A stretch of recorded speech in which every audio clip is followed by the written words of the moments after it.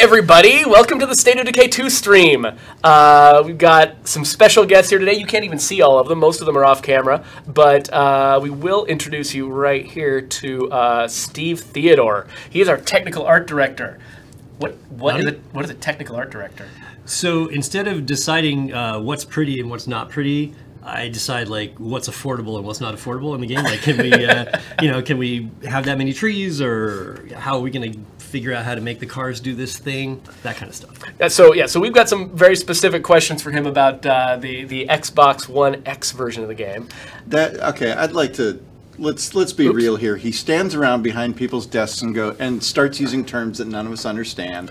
It's all technical, and he makes himself sound really smart. That's what you do. Well, he successfully makes himself sound really smart. That's why we've got him on here today. I bamboozled these people, so now I can do it to all of you. That's right. But before we get to Steve, there's a few important subjects that we wanted to bring up, and eventually, I have them set up all wrong. Hold on a second. That's gone. Okay. Anyway. So we've gotten a lot of questions since the game was announced about some pretty, hot button topics, and one of them is microtransactions. And so we've had a lot of people asking, is this game going to have microtransactions, especially when they saw our very low price point at $30. They're like, oh, I know what they're planning to do. They're going to make us buy, I don't know, currency or energy or something like that. And so the company released a statement about that. And so I got to find a spot on the screen where there's nothing important so I can put this statement up. So State of Decay will not offer or require microtransactions in the traditional manner of loot boxes, in-game currency, or time gates.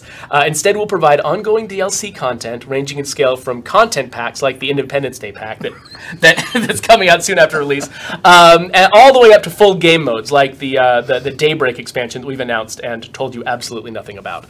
And so that's really important to us for people to understand, because we want them to know that we're not going to be going for any of those Skinner box style buy this again and again and again and again type mechanics. That's not the way that State of Decay rolls. Now we are going to keep trying to expand and support the game over time. And so the reason we want to be very specific about this statement is because if we offer a very small content pack, its price might be very affordable and very very little. And we could imagine somebody going, hey, that's a microtransaction. But the point is, we want to keep expanding and updating this game over time, and that's going to mean paid DLC expansions and things like that. But the thing we're not going to try to do is just have you push a button again and again and again and just keep feeding us nickels. No loot boxes. No loot boxes. None of that stuff. So that is our first big statement of the day.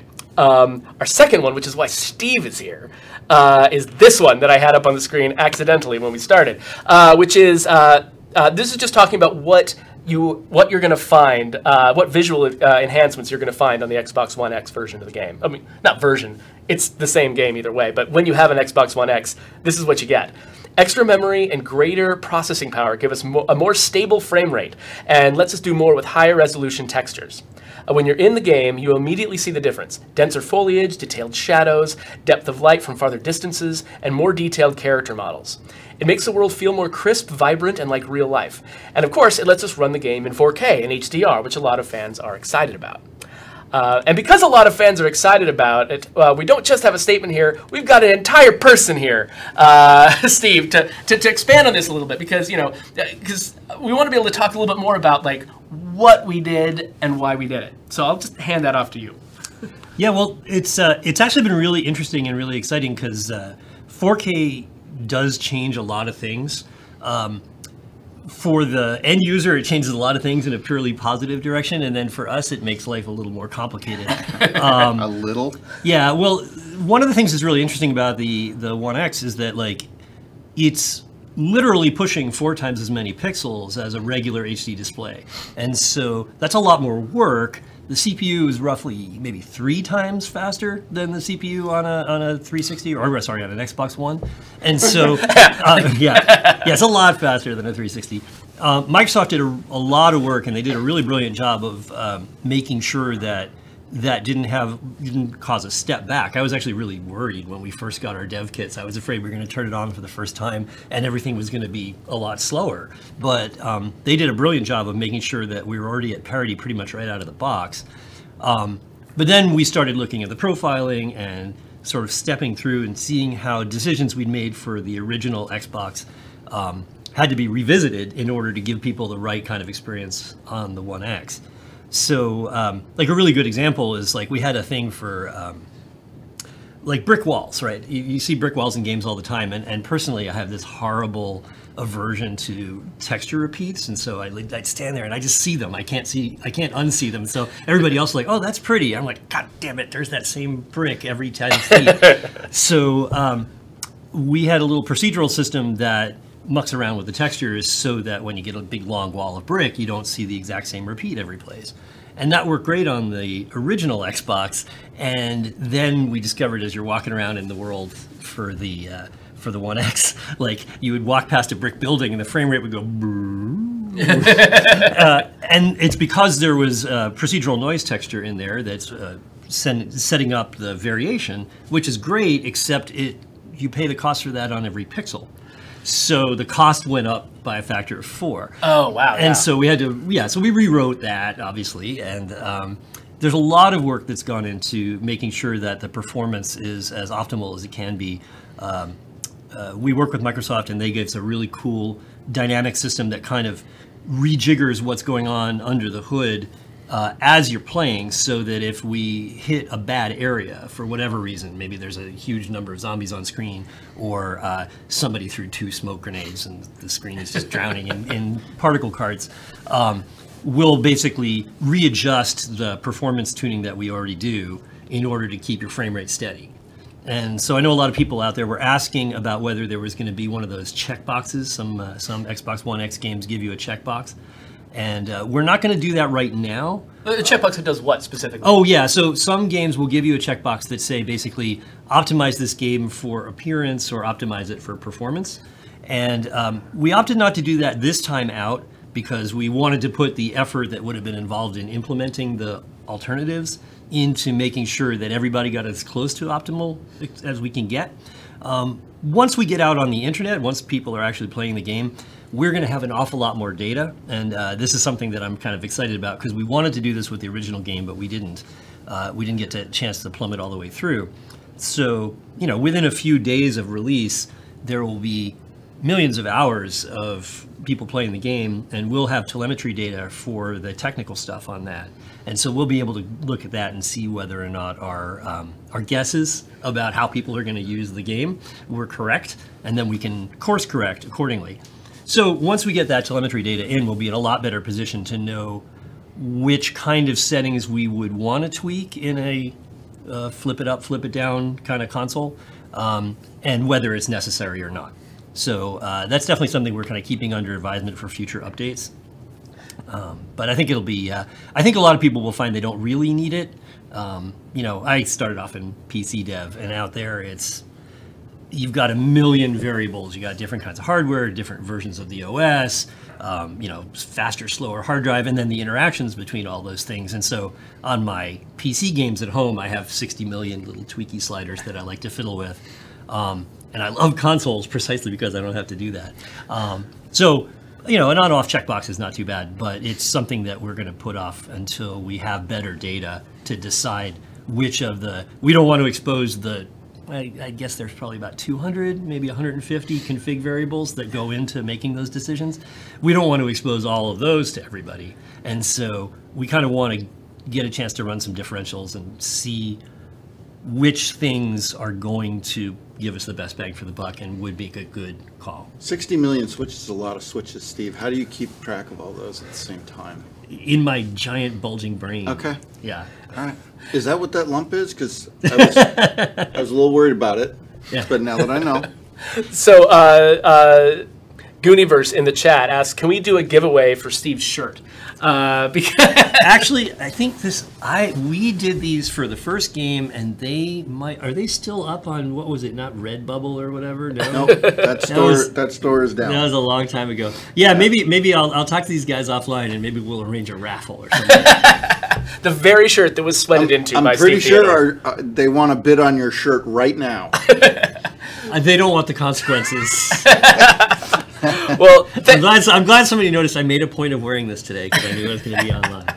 Well, thank you, Steve, for that explanation. And it also kind of highlights the value of having a game where, you know, like our publisher is really committed to letting us support this game over the long term with DLC and free updates and stuff. And it gives you the opportunity to not just have to take stabs in the dark at what people are going to want, but you can actually use real data and give them exactly what it is that they'll benefit the most from. Yeah, absolutely. And that's one of the things that's really cool about where we're going to be over the next year and a half, is that, like, we've got a real we got a plan in place to kind of continue putting out new content, and also to be able to do the fixes and the updates and to learn from whatever mistakes we've made, because we probably have made a few. No. So yeah, certainly in the hiring process. Right? Ouch. I like the assumption that we're talking about Brant when we say that. So anyway, thank you, Steve, for coming in and talking to us about this. And so yeah, everybody give a big thank you to Steve 30 seconds from now when this video reaches you. Just as an update, I did see somebody bid $350 on your shirt. $350 on your shirt. Well, $350 what? Is the question. Well, this is the question. Right. Really. So, well, yeah, thanks a lot, Steve. And so we should mention to you guys, you can take off if you want to. See you, Steve. Yeah, see you later, Steve. We should mention to you guys that Nicole, if you haven't been paying attention to the chat, Nicole is doing giveaways right now in the chat. Not maybe right this second, but like every 15 minutes she's giving away a Clio water bottle. So pay attention to Undead Nicole in there, because she's going to be giving away a bunch of free stuff. And I know this because, you know, we've had more viewers on these streams than we have in quite a while. You know, there's a bunch of you who probably don't already have every single speck of loot we've ever given out. And so for those of you in that category, we got... Oh, fuck, you ruined it. I was going to use my brain to teleport you guys into the... Oh, you can still do that. Yeah. So I accidentally... The miracle of Twitch. I put their name tags up briefly so you kind of know who's coming. But right here we got Richard Fogey, the design director of the studio, and Leah Rivera, who is a mission designer, content designer on the team. And she and Fogey are together probably, you know, are very responsible for a lot of what we saw in the 22-minute video. Combined. Yes. Very responsible for the video that you saw, because Fogey was actually the one playing the game. A lot of you have been kind of giving Fogey some crap for his State of Decay 2 skills, and he's giving you the evil eye right there. And Leah was actually responsible for a lot of the mission content that you saw in there. So we're going to, if you guys want to put your headphones on, or you don't have to, whatever. If you want to hear the game or not, it's up to you. I know what it sounds like. I hear it, yeah. So we're gonna let's see here. Yeah, so we're gonna stick you guys up at the top of the screen and push play. So this is the video that was released by IGN today. This morning. Very exciting. So one of the neat things about this is they talked in the article that they released on Friday about what night in the game was like, what nighttime in the game was like, and this is a great example of what night in the game is like, because pretty much the entire video takes place like right when night really starts, and then it goes over the course of the 22 minutes to the sun starting to come up in the distance, and you kind of see the light starting to creep back in.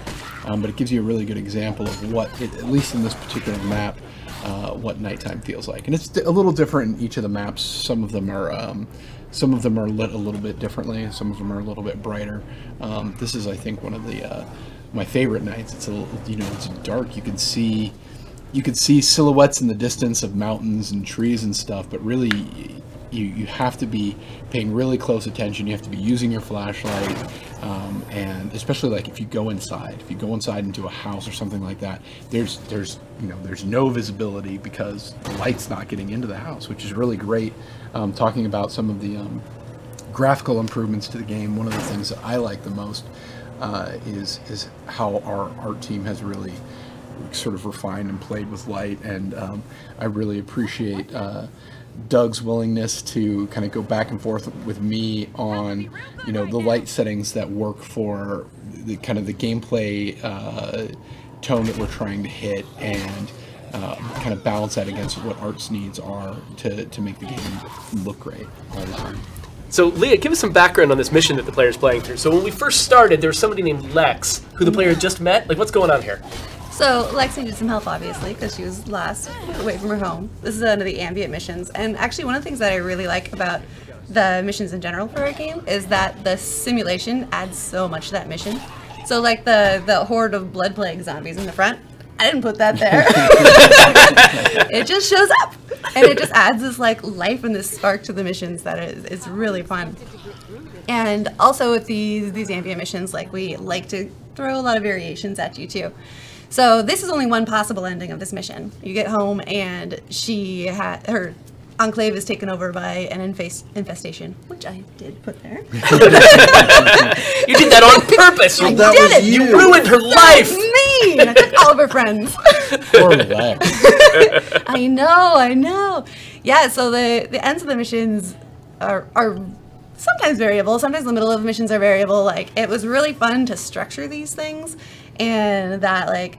They seem really simple on the surface, but then once you get in there, they like branch and twist and turn and fork and have all these different structures that they can play with. Yeah, that's awesome. Yeah, and so here, I did take all of her friends away, yes, but I gave you the chance to get her for your family, your community.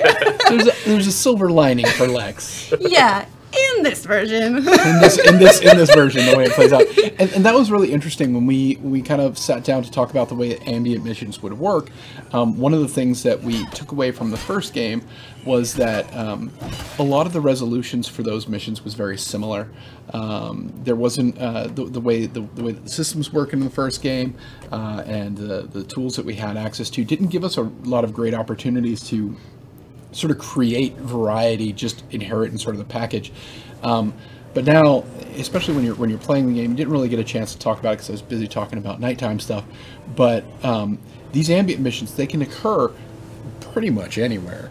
The way the systems work, it picks a viable location in the map, and it goes, okay, this fun grenade is going to go off here, and we're going to create this situation, and then based on a lot of different parameters and cool stuff that you put in there, it can go any one of these various routes. So like you said, it starts simple, especially when you're working on it. It starts simple, like a simple idea. And then it goes all over the place. It explodes, and it's most of the bugs you're probably dealing with now. Yeah, it's true. But I love them. And I didn't put in that your car is almost out of gas either, which like stresses me out whenever my car is so low. Oh yeah, which let's see here. We can't actually see that on the screen unless we get rid of you guys. But the Royale is almost out. Pulsing bar. It was fun because I was hoping it would run out of gas while I was out, but it didn't. It's like, oh, this will be great, and then we'll have to hoof it back to the base. But for expediency, this worked out pretty good. We did get a lot of responses on Discord about how fast the gas gauge goes down. Like, what's the sort of the theory that's going into the gas gauge? Mm-hmm. So vehicles are one of the most powerful things that you can get in the game for a number of different sort of systemic vectors. You can store things in the trunk, so they're incredibly valuable for scavenging. They're a pretty decent weapon against zombies. Yeah. You want to run some zombies over, they're pretty good at that. And you're also a little bit safer when you're inside them, right, compared to being out in the open. And you move faster. And when you want to get from point A to point B, and it's got a lot of distance, you have a choice between, running for half an hour or longer, or getting in a car and getting there in 5 minutes. So they're an incredibly powerful tool that you have at your disposal for your community, and we really wanted to have it be the case that that there was a cost to that. It's a survival game; there should be a cost to it. In the first game, we didn't have fuel, and it was something that people obviously and justifiably so took advantage of and would just wreck zombies and go through hordes. And it was probably like, oh, my number of zombies killed per weapon in the first game is hands down going to go to cars in general. Yeah, I think mine still might be. and to raise the difficulty in Breakdown, we started taking cars away to the point where the map would be almost empty of cars because they were just so OP. One car or two car highest levels of Breakdown, and so we wanted to get fuel as a system in there to increase the value of fuel, which was in the first game but wasn't used for very much, and also to make it a bit of the maintenance for these things. So you have to maintain your vehicles very consciously. It's part of the survival as well. So the speed that they go down is balanced very strongly against the time that we've been playing the game, UR studies that we've done, and looking at the utility of the vehicle, the amount of fuel that exists in the world, and making sure that we're balancing towards survival. And we've talked about this on previous streams, but exactly what you mentioned earlier, sort of the emergent nature of these systems colliding and creating these situations where, oh, I was just on a mission where I was trying to bring Lex home, and we ran out of gas on the way home, and then there was a blood plague horde, or then there was a feral, and then there was a juggernaut. That's part of the drama of State of Decay. I know you guys didn't actually set it up that way, but it seems like every time I run out of gas, it's at night next door to blood plague. That just happens. High quality game. I get out. I sit 2 desks away from Fogey, and every time that happens, I look over at the sort of the side of his head with a little bit of hatred. I feel the heat. The heat. So this section we're looking at here, where Fogey was kind of giving the folks at IGN a tour of the character system, and I think they've got. There's going to be a later time when we can get into a lot of depth about the character generation, how it works, and just the whole character system. But it's been like fun for me to sort of watch which characters got what characters got created for this particular game, because it is completely different every single time. You can see each of them has got a set of skills at the bottom of their list there. They've got their standing where they can basically level up their status in the community up to the point where they're a hero, at which point you see a bonus that gets unlocked. This guy is a party planner. He's a cake decorator by trade, and so when pre-apocalyptic life. Yeah, in his pre-apocalyptic life, he's a cake decorator, and so they put him in charge of party planning when he becomes a prominent member of the community. And similarly here, she's a rifle collector, and so she puts together an ammo wish list, which increases. I think it increases the how much ammo that you get. And so each of these characters has the potential to have some kind of big impact on your community, and we'll get more into that stuff later on as IGN releases more information. Yeah, that's kind of a teaser for additional content that they have access to. So here it looks like you're stopping home at your base and sort of like prepping your character for whatever comes next. Right, because I have no idea what Lee is going to throw at me in one of these Undead missions. So why didn't you bring more bullets? I still wanted there to be a sense of some drama potentially going on here. Yeah. I think you're anticipating a prognostication of what's going to happen coming up here in a few minutes. Yeah, I feel so bad for Jennifer, man. She just becomes a sacrificial lamb for your little excursion. Spoilers. Oh, sorry. So I know so many of you waited to watch this specifically with us, and we're avoiding spoilers for the 4 hours or so. There's been like 10 minutes of rip Jennifer in the chat, so don't worry about it. Please, spoilers. Our community is spoiling this lovely video. So what I'd been thinking was I was just going to go out on a scavenging run. I actually was looking to engage with some more ambient missions when they turned up. But they don't instantly pop up the second you walk out your front door. So I thought I'd go here and check out some food maybe. I like all your decisions to you bring a gun without a suppressor, you fast search every chance you get. You're trying to make some zombies happen here. Well, I was playing for drama, like I said a little there's earlier. Some drama. Drama's waiting outside. If people watched me play sort of in my normal non-cheat mode style, they would be bored out of their minds. I'm so cautious and so slow. Oh, this feral was a nightmare. Oh yeah, so you hit the gas cloud. I think you clipped the gas cloud a little bit, didn't you? Yeah. There was a bloater right outside. And again, none of this is scripted. Nope. It just happened that there was a bloater right outside, and then a feral showed up, and the combination of those things led to the demise of get up, Jennifer! And she starts to, and then the feral.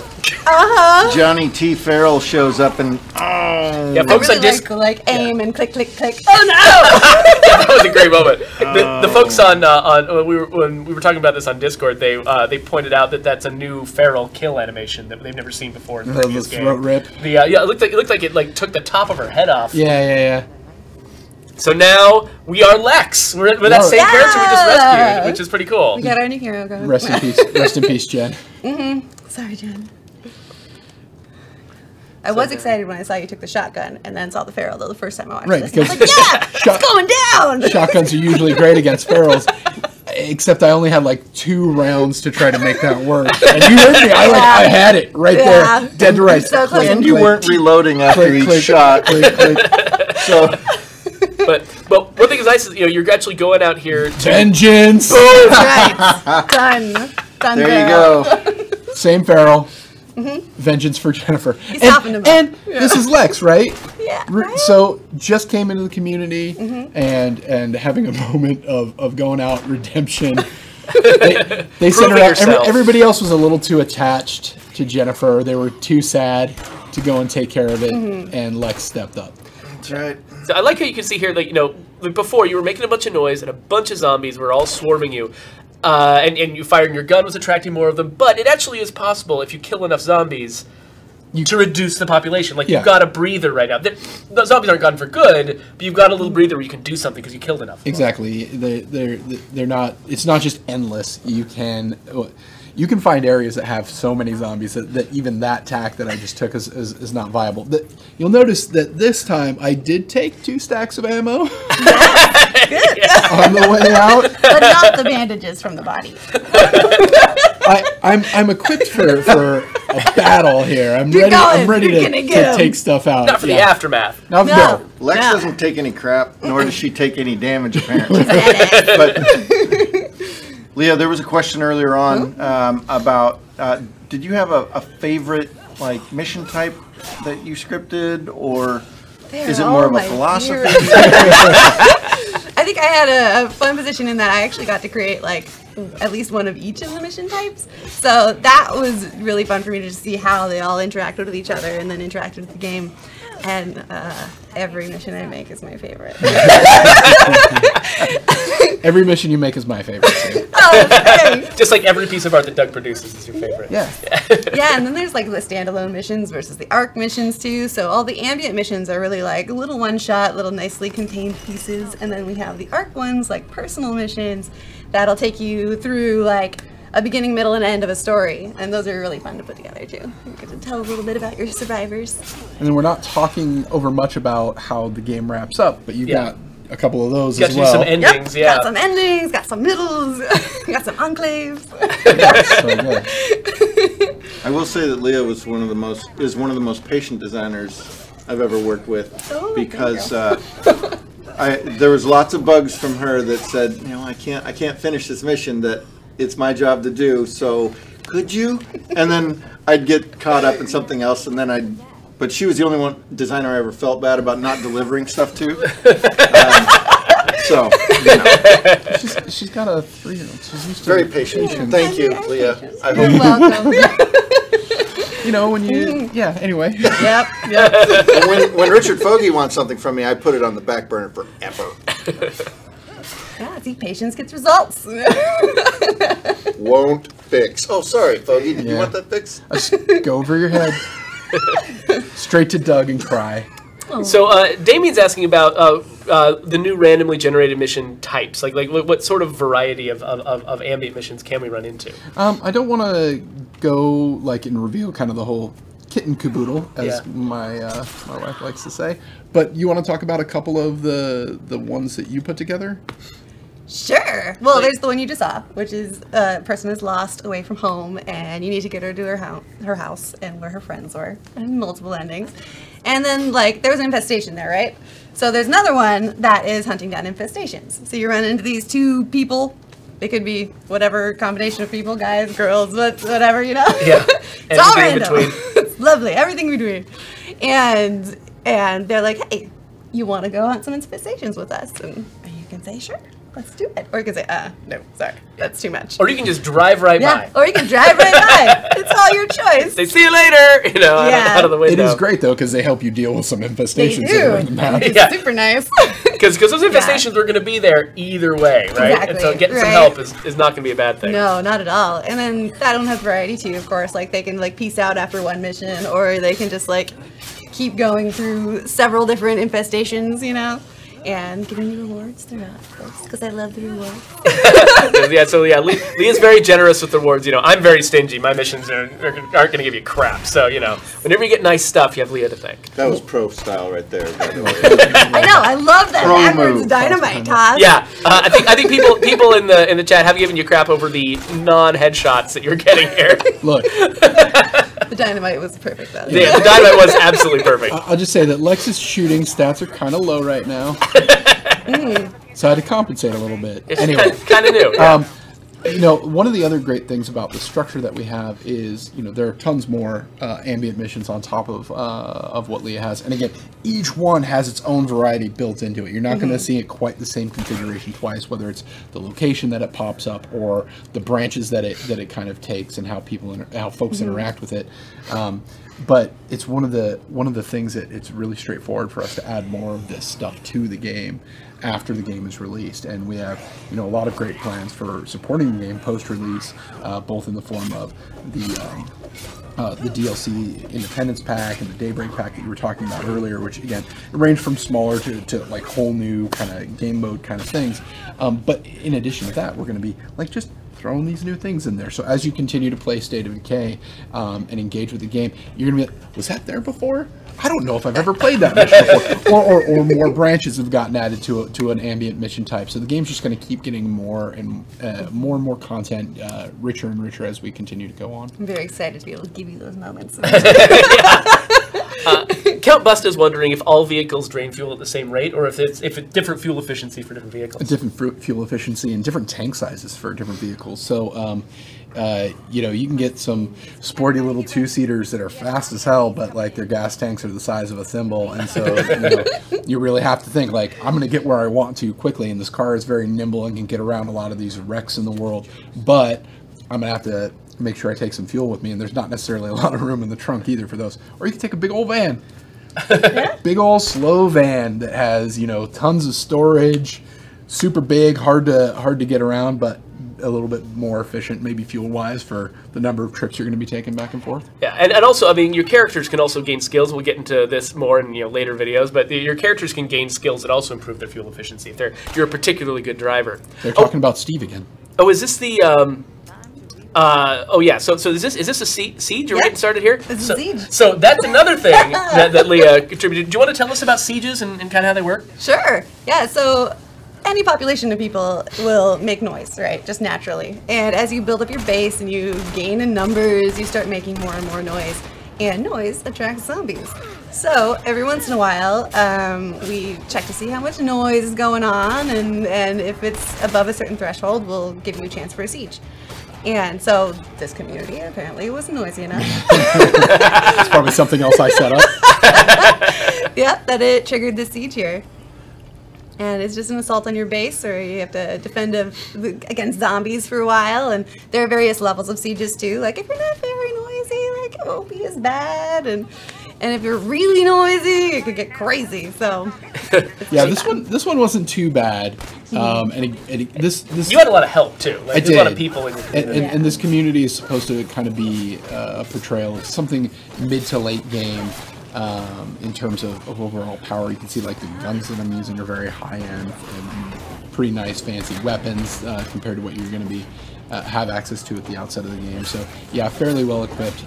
Nice number of people too, right? Like this, if you're a community only in a base this size and you had a community of 2, it'd be a lot more trouble. That might be it. I would like to point out that that's true. That's a good point as well. We probably wouldn't be making anywhere near as much noise. I would like to point out about this base and all of our bases actually that if you do provide power to them, they will be lit up somewhat at night as well. Yeah. So. So in this case, you hadn't built a generator or anything like that would provide light. I did not. I think the most I did, and I think I did it after the sequence, and it's for later. I might have had a facility mod that provided power to one specific facility as opposed to the entirety of the base. So you see that one light up. But... yeah. Well, and again, I think I put that in the daytime, but like. It is nice when you get kind of later and you have a base that's been built properly, not me just freestyling. And you're coming back to the base from being out in the nighttime like this, and it's kind of this warm glow. It's your, It feels safe. There's some lizard brain stuff going on there where you start to go, oh, thank God. Yeah. I'm home, right? And then zombies come and attack it. that's right. Yeah. So this particular base is the container fort. So this was one that was actually James, one of our world artists, came up with this idea and just sort of like just kind of built it himself and showed it to us. We were like, holy crap! So you really feel like secure in a place like this. Except for the waves of zombies piling in. But you saw he was up on the ramparts. He was shooting them before he got in. There were choke points they'd had to pass through. They weren't just coming over walls in every direction. Like this, it's a different experience defending this base from defending a lot of others. At some point, we will have a stream, I'm sure, dedicated to base and stuff. Base building. That'll be a lot of fun because there was a lot of work put into how bases function this time. Yeah, there was definitely a lot of time. Put in Watch the sunrise. I know, yeah. So this is the beautiful end of hoodie. it, right? And I said the light's starting to come up, and a few minutes from now it would be, a little scary, something off in the distance. Yeah, so that's the sign of a player, right? It's little hearts. Little hearts. That's right. Oh, it's so sweet. That's where you go to get healed up. Good luck with that. So that is the video. So I guess we should probably just kind of go into a little bit of a Q&A mode right now. Like Q&A mode. We've fielded a couple of questions here and there, but our main focus has been just on the video and it's sort of explaining what people are seeing there. So why don't I put the video on in the background and then let's pay some more attention to the Something chat. more interesting to watch. Yeah, exactly. So let me get that started. Takuro, if you mention one more time about the backup lights, I'm going to drive to your house today. Okay. Somebody keeps mentioning the backup lights are on when we're driving forward. Oh. So one of you guys say bases can be raided by other people and zombies. One of your streams questions you said about other survivors raiding your base.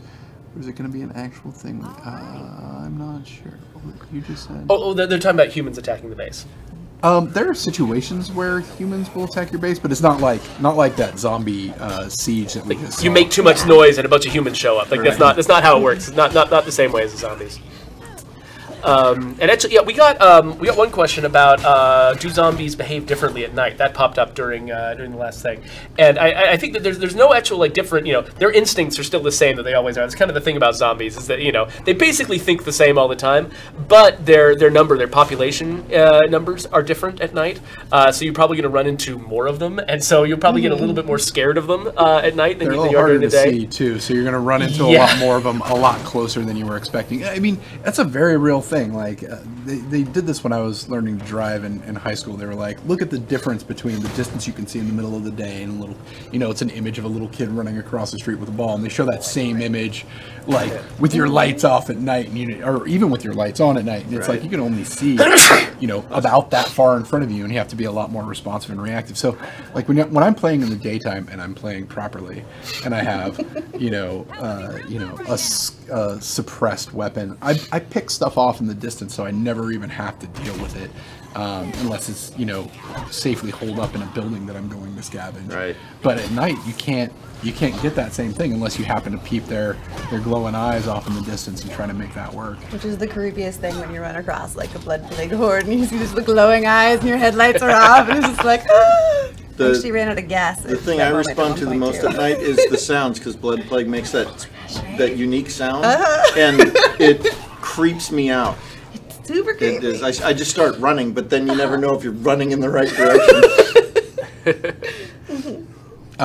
So there was a question about zombie population. Can you scroll up just a touch? Yeah, sure. Are population zombies just randomly generated, or does it take any considering how much you've thinned out an area? It definitely looks at how you've thinned out an area, the safe zones that you've created in the various structures that you have been scavenging and clearing out are all taken into consideration when we figure out how many zombies are supposed to be in a given area.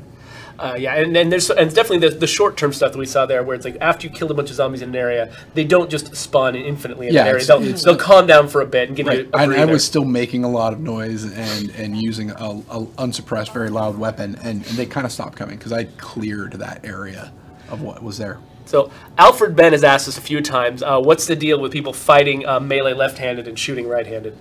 Everybody in State of Decay is ambidextrous. In a post-apocalyptic future, you can't just depend on one hand. Because what happens if you lose the use of that hand? You got to be ready to go with the other hand. Oh yeah, no, exactly. And why risk your good hand when you can risk your left hand in melee combat? I mean, what happens if a feral just bites it off? That's all I'm saying. How would you sign your checks in the apocalypse? Kodakins asked, will you be able to play with 2 or 3 players, or is it only 1 or 4? The range is from 1 to 4. Yes. So you can play with 2 players, 3 players, 4 players. No players, you're not playing, I guess. That's not fun. One to 4 players. Yeah. I will address very quickly the question that spammed the beginning of this. Stay tuned for... I mean, that's all we can say when people ask about Steam. So stop asking, please. Yeah, no, you're just wasting your energy on the keyboard if you're asking about Steam right now. but you know, there we'll definitely be able to talk more about things like that in the future. But yeah, right now, stay tuned. NPCs definitely will head up to your watchtowers and guard those, assuming you have enough. And assuming you built them. Yeah, assuming you've built them. And folks were also asking, are NPCs actually like opening those doors themselves to knock zombies? Yes. Oh yeah. They will also close doors. like behind them when they walk through them? Or when I'm trying to walk through them.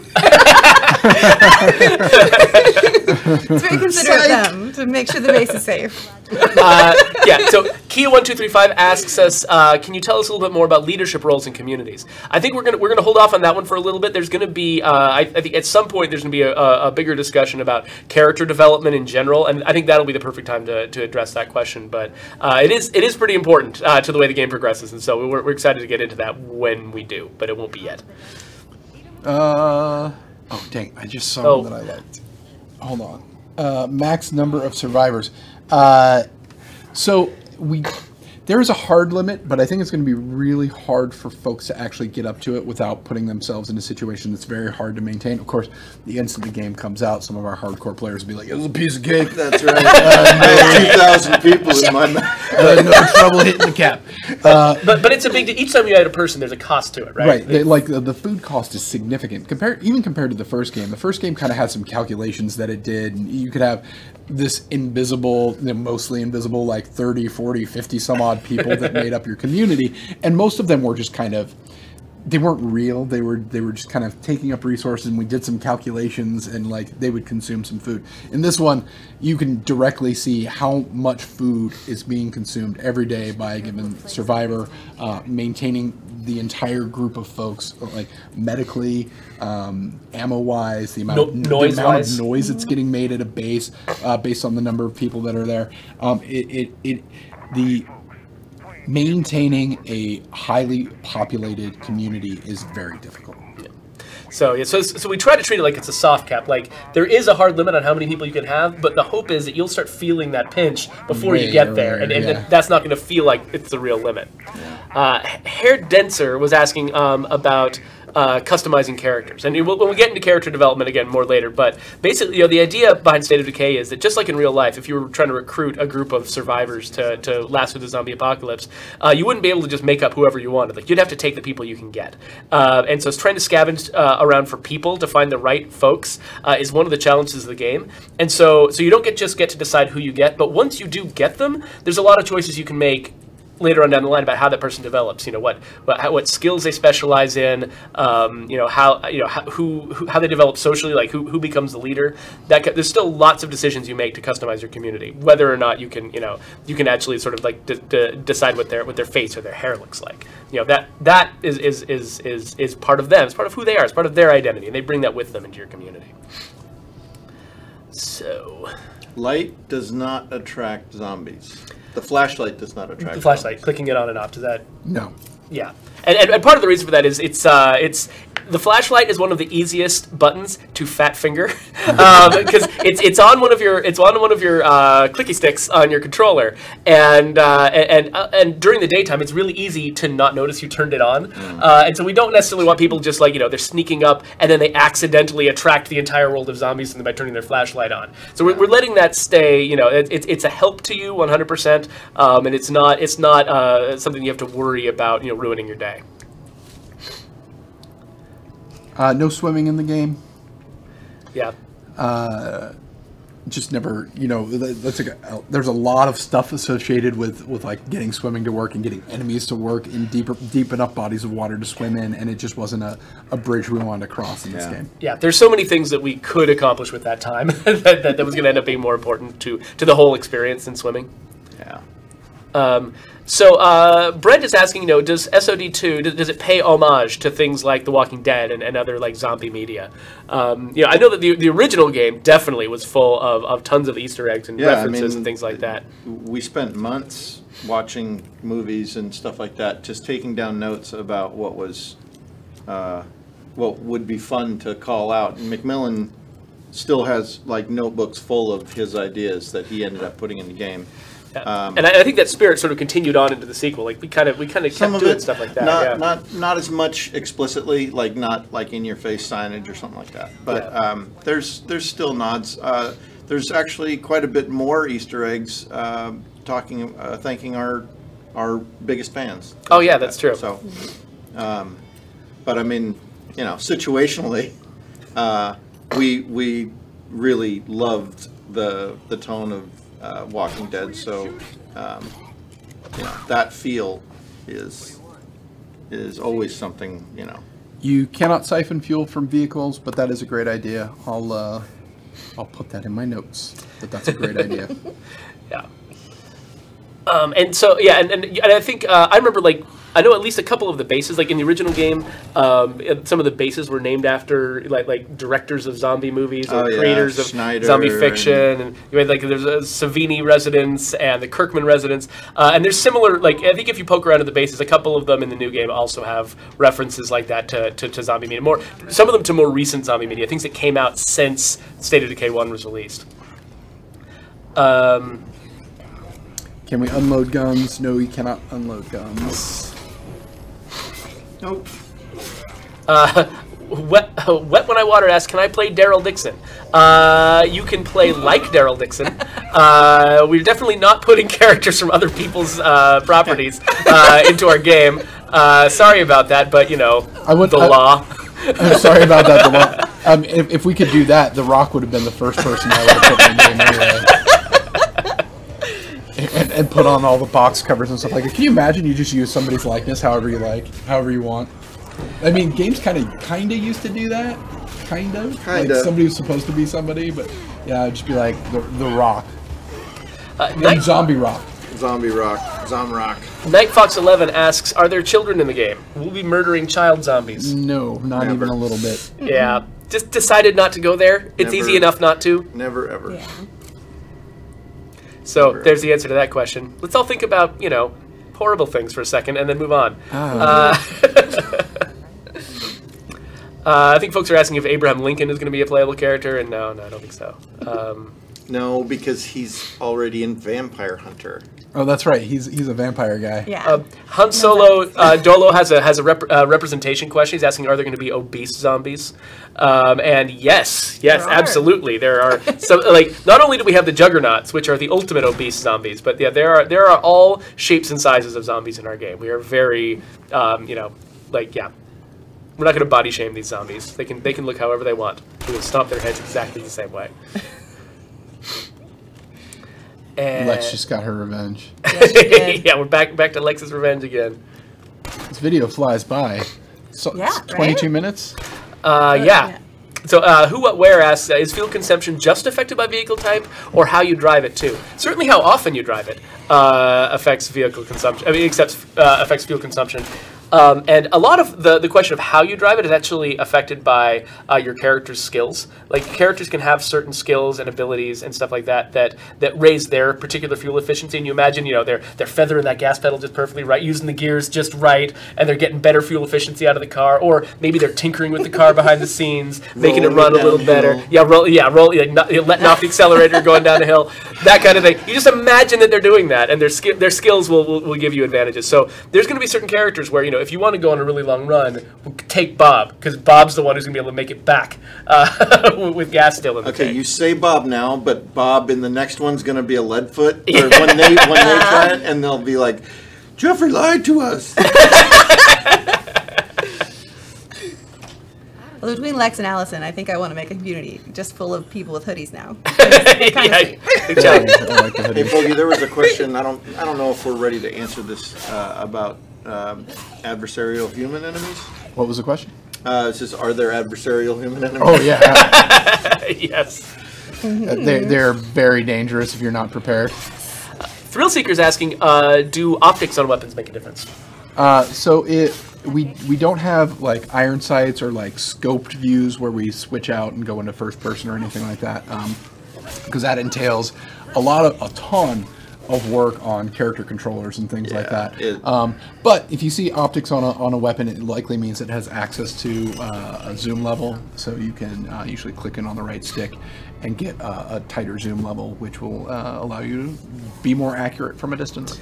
Yeah, and to answer you, Hansel Little, there are other attachments on weapons other than suppressors. We'll probably, just in case there's discussion of that, in future IGN videos and stuff, we'll save the details on that for later. But yeah, there's more than just suppressors.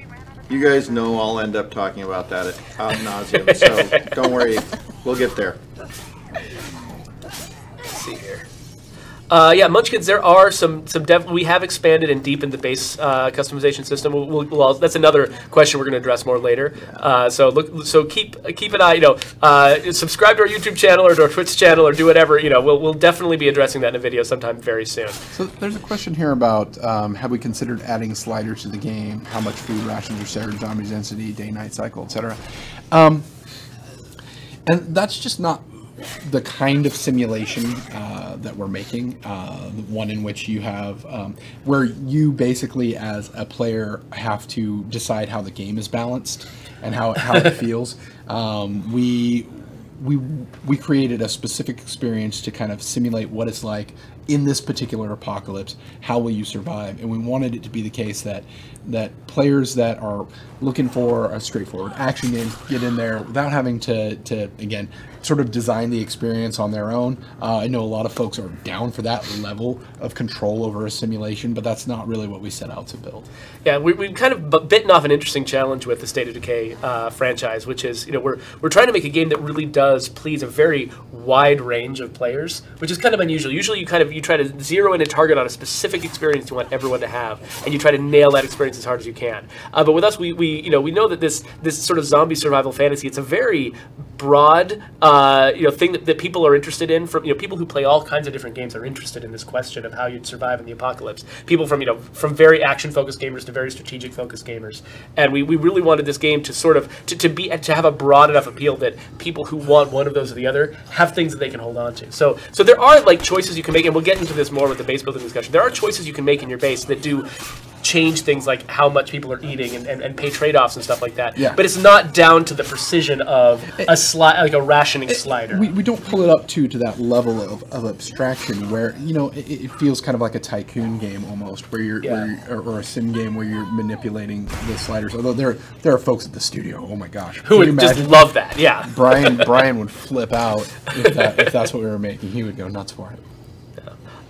Sauce Boss asks, you guys hiring?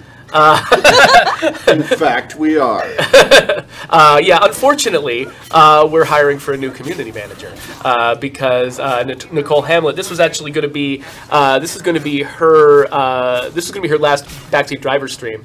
We totally took it over because of the IGN video released today, and so we kind of took over her slot. But this was going to be her last goodbye backseat driver stream, and so she's in there. One of the reasons she's like so eager to give you guys guys water bottles in the chat right now is because she's going to miss you guys. She's going to be, Friday is her last day as our community manager, and she has been so amazing for years. Talking to you guys, keeping you guys abreast of what we're doing, and sort of standing in sort of in that role where a lot of times we're really focused on building the game and we don't have a lot of time to focus on answering your questions and stuff. But she's been in there with you guys the whole time, and she's been so amazing. And I hope you guys show her sufficient appreciation for all that she's done for this community, because she has been incredible. Defiant Ketchup, please don't riot without Nicole.